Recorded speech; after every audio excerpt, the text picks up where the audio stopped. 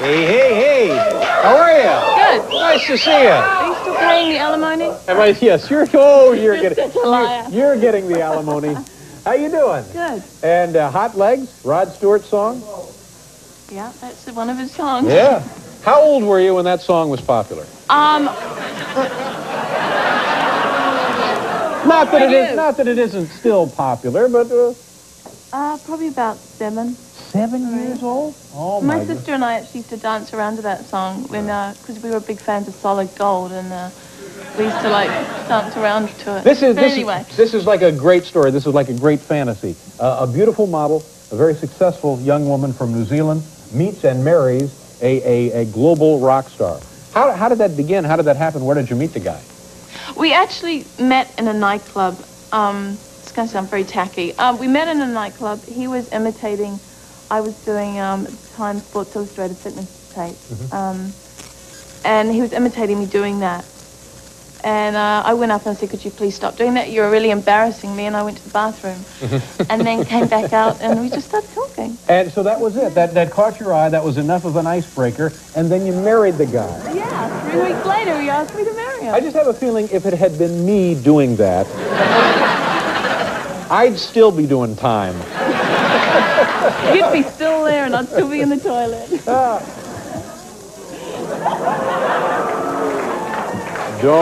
Don't make me bring back P-Boy.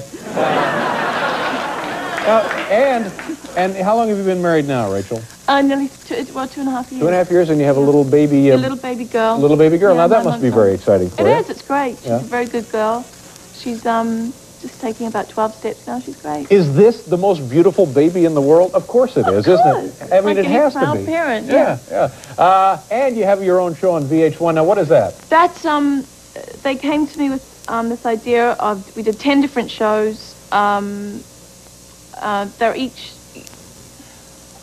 10 different shows. Right. They're 20 minutes long. They're great workouts. Originally, I was really into aerobics. And then, once I started doing this, it's very effective, because I lost like 10 pounds after I'd done this workout, so it really does work. Yeah, so when people dial in the show, what do they see? They see you, and it's you saying, okay, here we go. And all these professional trainers are in the back of me, and I'm looking like little, compared to these trainers, I look like this, dumpling up the front there, who I associate with, people out there who want to get up and exercise. I'm sorry, dumpling? Is that what you said? Yeah. Yes, you couldn't be more out of shape. You have the body by VH1 did to me. I swear. You have really let yourself go. And how are things in New Zealand? Do you spend any time there? No, I go down about once or twice a year, but that's about it. I won't be going back for another year, but it's fine down there, I suppose, still plodding along. Kiwis, is that what they call them? Yeah. Now, that's not a derogatory term, is it? People don't mind being called Kiwis? No, it's very nice. Yeah, and it's in reference to the flightless bird, or the fruit. Oh, and the fruit, but the flightless bird is the bird. Yeah. It's as I understand it, it's the only bird it's very intellectual conversation, though. It is. Well. I like that. Did you hear about the currency thing we were doing? No, the currency. Tell me about the currency. I found out about this after they actually chose the person, but I was up for the currency for New Zealand for a while. You were not. I was.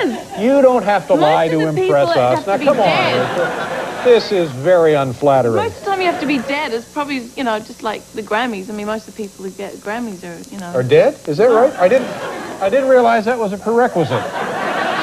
Gosh, you'd think something like that would hurt attendance, wouldn't you? Now, wait a minute. Let me get this straight. So you were going to be like on the New Zealand nickel? We'd see you on the New Zealand... like a $1 bill. Oh, please. Yeah. That's not... Now, that's not... You didn't like that idea? It's a great idea, but it's not going to happen. No, it didn't. Oh, yeah. I mean, that would be like me being on the quarter. That's...